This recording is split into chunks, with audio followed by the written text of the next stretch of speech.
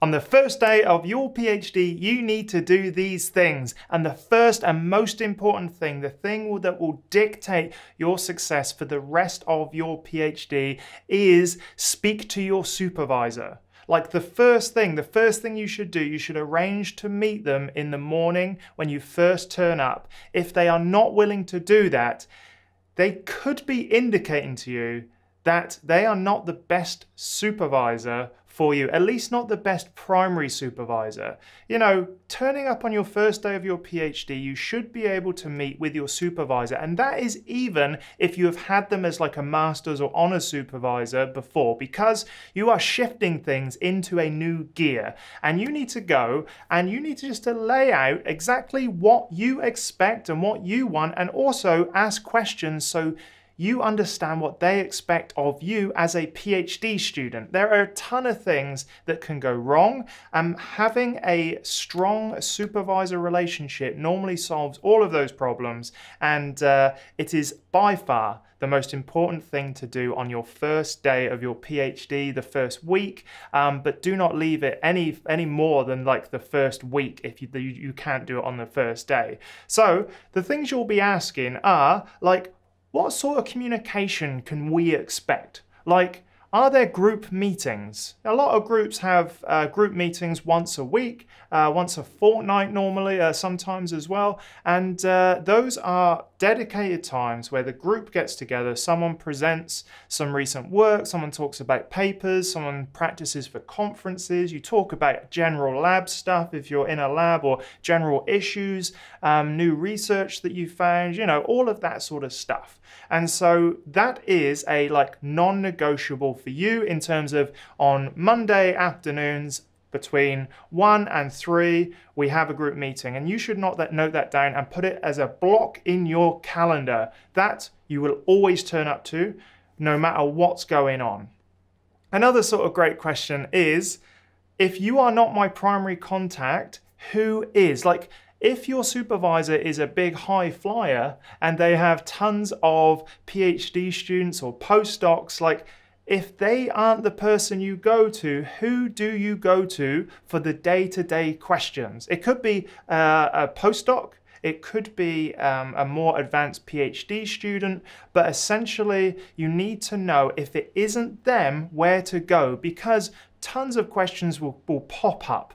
And all you have to do is find that person where you can go have that like 30-second conversation. Hey, where do I find this? Or have you noticed that this? Or can you help me with this? Like whatever it is, you need that single touch point person. And if it isn't your supervisor, be sure to ask and make sure that you know exactly who that is. Also, stuff like best papers in the field. Now, your supervisor will have initially a much better idea of the sort of broad landscape of papers and you're going to narrow in on probably a section of that. Now you need to ask them, like, what are some key papers that you can send me, or a list of sort of like references that you can send me that I can start going through. Now on your first day, you don't have to read them, but you just need to start asking that question, like, this person has got an idea of what they want you to achieve. So you need to ask questions to make sure that you can get that jump start. You know, you're not starting from scratch. And so there could be someone else in the research group that has papers that you could read, just to kind of like, okay, here are the 10, 20 key papers, read those, get used to the techniques, and use that to, like just springboard yourself into the PhD. So that is by far the first thing. And I would recommend having about an hour to 2 hours on your own with your supervisor. Now, if they are not willing to do that, they could be a toxic supervisor. And what I recommend you do is check out my other video where I talk about toxic supervisors and the things you can look for and the ways to deal with them.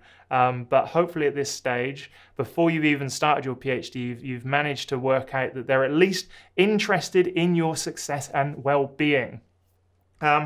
Meetings with your supervisor also could involve, general lab questions, just like, okay, I need to be able to operate the AFM, the atomic force microscope. I need to understand this type of statistical analysis. Who are the best people to speak to go through and make sure you get a list of names and contacts. And then when you go meet that person, you can say, hi, my supervisor, Professor such and such, sent me over, and they'll be much more receptive than someone walking in and being like, teach me how to do this. You know, like, just start that process, a list of key names, key papers, key meetings. And also, I think it's important to tell them what you would like. Like, you can say, I would like a meeting like just between us every fortnight. And for me, every fortnight was enough because it gave me enough time to try the experiments that I was doing and then fail at them, retry them, and then go to them with some results. And fortnightly seemed to work best. Weekly was just too much for me, but if weekly works well for you, then go weekly. I've got a hair that's in my eye line. This video is brought to you by my newsletter. Go check it out at andrewstapleton.com.au/newsletter. I'll put a link in the description. There you can sign up to the exclusive content, the invite-only Q&As that I've got planned for the near future, as well as any sort of tips and tricks and hacks that I don't publish anywhere else. You can find it in that newsletter, so go sign up. The second thing that you should do after you have spoken to your PhD supervisor is look at your schedule and create blocks in your calendar. Now, if you go sign up to my newsletter, I've got an example template of how I would lay out a PhD daily schedule. I've also got another video, go check it out there. I'll put the link wherever that pops up. It's called a fail-proof PhD schedule, and there you'll sort of get a deep dive into exactly what you should do like every day to build up to PhD success. Now, after you've spoken with your supervisor, go to your calendar and essentially put in blocks of time. Now, the non-negotiables need to go in first. That's like the group meeting. That's like your meeting with your supervisor. And then around that, you need to put in deep work time. So go read the book and check out the book Deep Work, I think by Cal Newport, I think his name is. But that is fantastic. That just tells you and shows you how to block out time, like an hour and a half, where you just focused and you've got your attention on one thing. And if you do that every single day throughout your entire PhD, and you work on the most important stuff that will actually get you to a successful PhD, which is either thesis or publications, there is no doubt that it will get you there quickest. So yeah, get your calendar, put in the non-negotiables, then put in the hour and a half work spots, but remember that you do have to have lunch, remember that you do have to put a little bit of admin, and if you don't have anything in the morning, that is where I eat the frog. Eating the Frog is another book by Brian Tracy, which I recommend you try out, and it's just talking about doing the thing that is very impactful, but kind of you don't want to do because it's annoying. You do that first thing in the morning, sets up the momentum for the day, and yes, getting a good PhD schedule, like I said, go check out that other video because it's so important, and making sure you commit to doing these actions every single day, little by little, they build up to something amazing, which is a PhD. And I read something recently which I really liked, which was be impatient with action, but patient with results, which means that every day you should be striving to get stuff done, little things that build up. And after about a year, you'll be like, wow, all of those little things added up to this paper or this awesome result or these collection of ideas or these conference presentations, whatever it is. Be impatient with actions, but patient with the results, the long-term results that you need during a PhD result from small actions every single day, which is why your daily schedule is so important. Make sure you focus on that. Tech stuff. Make sure your laptop connects to the university's printers, to the network, to the Wi-Fi. Make sure you can get on to all of the computers you need. So in the sciences, we often have different laptops and computers on different things in the lab, like different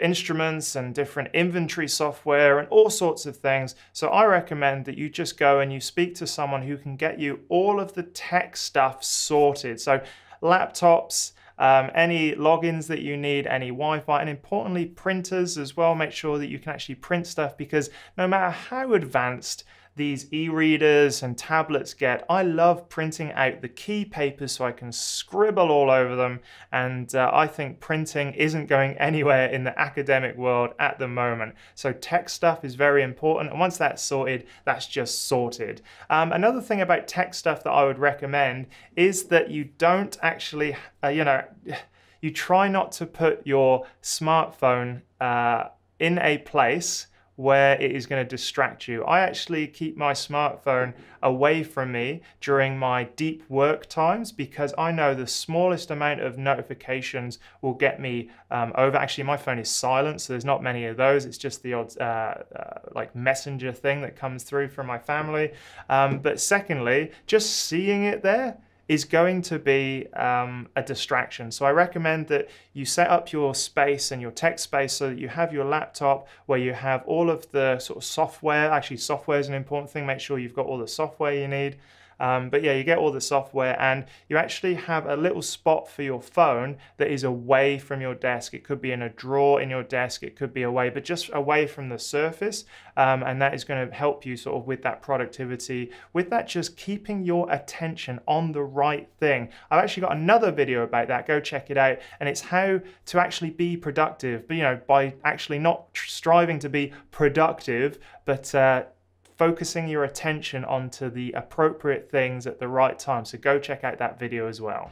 The fourth thing that you should do is go and introduce yourself to the key people. Now, a PhD is pretty much all about relationships with people that allow you to do the work that you can do easier. Now, what that means is go speak to the admin team at your university that will help you with all of those silly little admin things that you need to get through. Go speak to the people who are in control of certain instruments that you need if you're in the sciences, or go speak to the people that can help you do statistical analysis and modeling and that sort of stuff. Like, build those relationships early. Just go and introduce yourself. It's your first day. You can say, hi, my professor told me to come speak to you because you're an expert in whatever.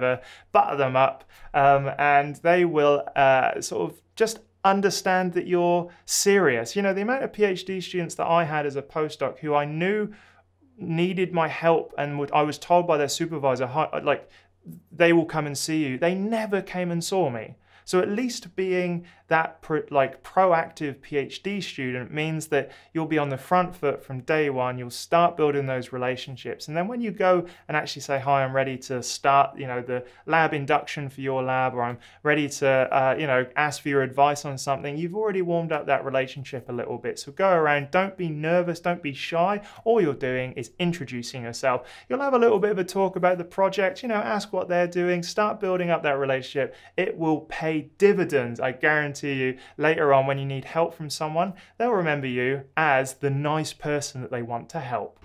Okay, the fifth and the most important thing you need to remember for your first day is to ask questions. Ask questions of everyone, of your supervisor, of people in your office, of other PhD students. Like, one thing that I found when I started my PhD was that my whole identity was wrapped up in being the clever one. And that meant that I just didn't ask the silly questions. But if you ask the silly questions, you just know the answer, so you don't need to ask them again. So all of the kind of moments that I've found myself where there's been friction, or I've not been able to get past an area, or I've been confused, could have been solved with the simplest of questions, like, when I first started. So don't be shy. No one expects you to know very much once you start a PhD, and a lot of the time, just asking a very simple question just solves all of the problems. It reduces anxiety, and it also shows that you're inquisitive. Like,